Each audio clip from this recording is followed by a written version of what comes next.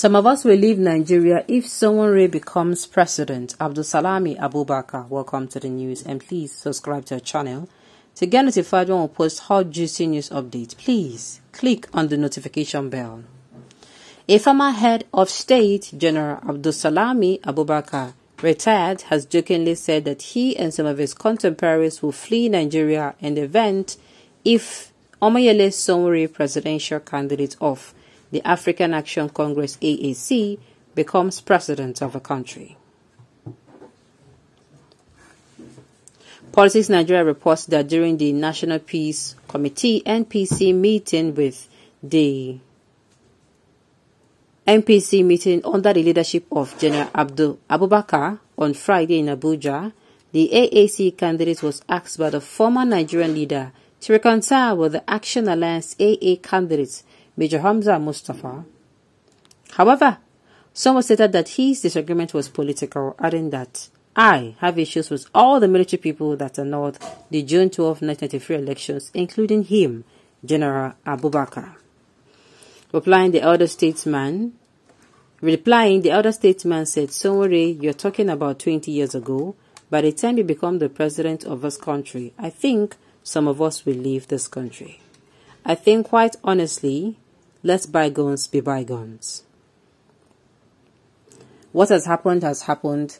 Let us go on with what is in front of us. Well, this is the first time I'm even hearing Abdusalami, retired General Abdusalami, coming out to talk about a presidential candidate that is not the major oppositions. I'm actually kind of finding it's strange to me. Okay, everyone knows the truth, and I myself know after P2B, Sowore will enter and finish the job so that Nigeria will be what it's supposed to be. Okay, which P2B are you talking about? I hope you don't mean P2B the liar, the unrepentant, deceitful. I am saying these things. I am not skipping. I am reading these things so that people see how horrible some of the comments are. Deceitful, tested and failed politician who succeeded grooming terrorists in Anambra State and turned the state to terrorist state today. Obila left a very bad legacy in Anambra State. I was in the state just last week and felt sorry for the citizens of the state. P2B liar is a great failure who doesn't even deserve to be a local government council chairman in any state again, not to talk of the state governor based on his performance as a state governor. Whoever that have visited Anambra, the state that is like governed for a good 8 years and wish Nigeria well, will never pray for the country to have someone like P2B as the whole of the southeast and the state is the headquarters of the criminals. Now, let me say this. You can actually make or state your opinions or give your opinions without having to sound this uncivilized. This person you are even calling or talking about, he does not know you exist. I say, make I tell you now.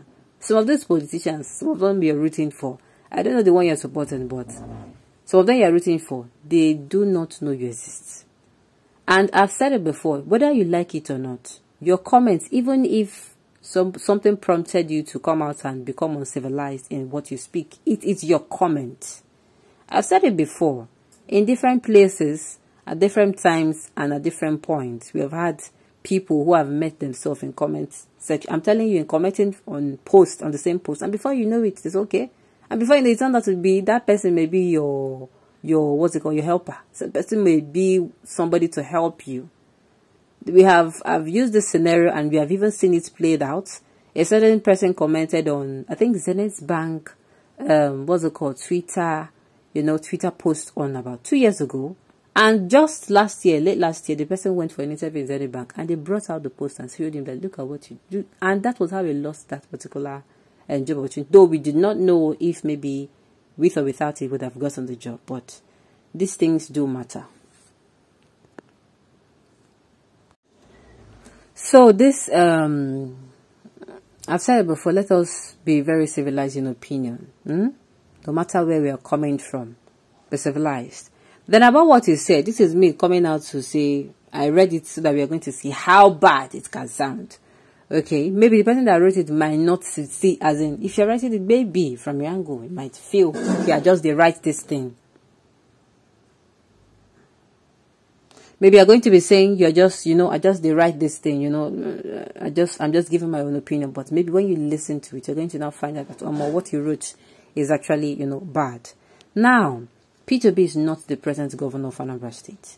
Peter B ruled Anambra, I think, what's it called? He ruled Anambra State, not now, not even 8 years ago. The person who was the former governor was Willow Biano.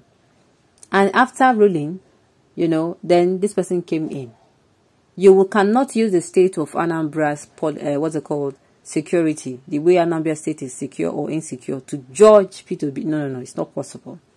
I said I had a friend who came out and said, that time, we weren't even talking politics. This was years back. The person told me that, that's one more. Anambra State is now free. Is now free that, in fact, if you have money and you get to Onitsha, you can raise up your money and say that you have money. You can even use it to do shakara and say you have money and nothing will happen. You go home, nothing. And it is also said that if this Evans the kidnapper said, it was during Peter B's tenure in Anambra State that he had to run, carrying Kaya, no say that place would be too hot for him. You understand? So before you come out and say things, don't just say things because, and I don't know where we get the notion of the marketing another presidential candidate. We think we can market our own. It doesn't happen that way. In fact, it is when you come out to start mentioning the name of that particular candidate. There is no two ways about it. You're marketing the candidate whether you like it or not.